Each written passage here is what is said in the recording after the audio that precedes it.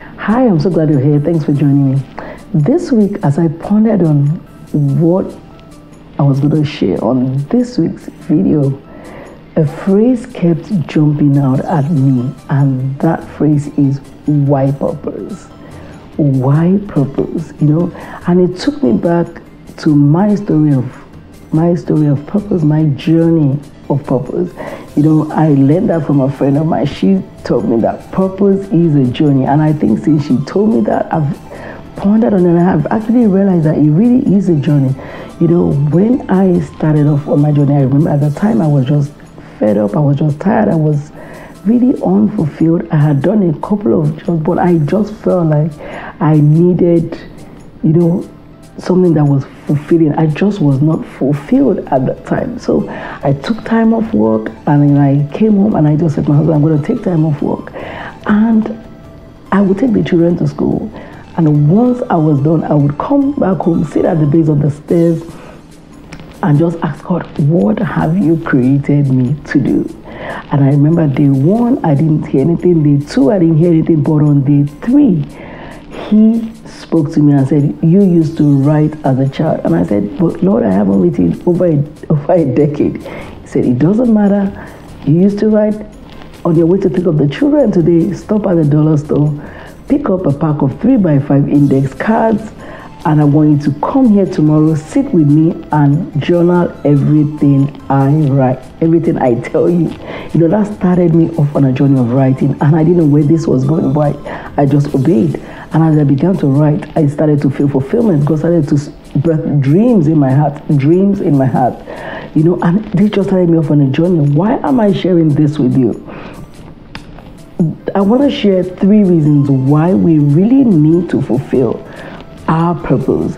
And the first reason is because, like a famous quote by Les Brown, by Miles Monroe, it says, when the abuse of a thing is not known, when the purpose of a thing is not known, abuse is inevitable.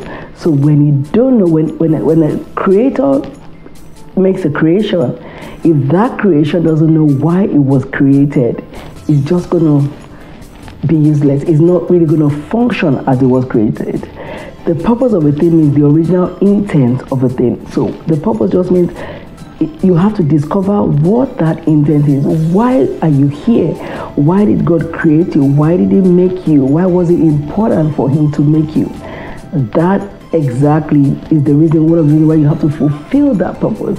You have to seek to discover, God, why did you create me? Why did you make me? Why am I here? So that you can actually fulfill the original intent for which you are here. The second thing is that when you were created, God put on the inside of you full functionality. Just like an iPad will have, a phone will have, He put abilities in you, He put gifts in you, He put resources in you, He put so much in you. And when you do not put those resources to use, when you don't know what that purpose is, often you would not be able to fully put those resources to use. And so it is so important to find out that purpose so that you can actually do what? So you can birth everything He has put on the inside of you. You can birth those dreams He has put on the inside of you. You can bring forth everything He has put on you. You can use every resource He has given to you. There's this verse in the Bible that talks about the parable of the talents, and there was that one guy that would not use his one talent. He went and he buried it, and the Bible calls it a wicked servant. The same way, when you and I don't use what God has put on the inside of us, we're almost like that guy that could be called a wicked servant. So we need to discover what the purpose is so that we can begin to birth everything God has put on the inside of us. And the third reason I want to share is that, purpose is not only about you. Purpose often involves other people. And so if you don't fulfill your purpose, often you're holding off other people from fulfilling their purpose. It leads me to the story of my son. I've shared this story as well a couple of times, but some people might not have heard it. A couple of years ago, about 2 years ago, before then, my husband and I had been trying to get my son to write a book. He wasn't interested. He didn't want to write. So we said, okay, we'll leave him. When he was ready, he could write it. He wasn't really interested. But I was going to a conference a success conference. So he said, okay, I want to go with you. I said, okay. So he went with me. And as we started the conference, the speaker, Teresa Melfoy, she said a phrase. It says, someone in need is waiting at the other end of your obedience. And as soon as he heard that phrase, he said, Mommy, she is talking to me. I need to write my book. And he started writing right there. He started writing. You know, we got to the airport, he was writing. We got home, he was writing. And he wouldn't stop writing until he finished.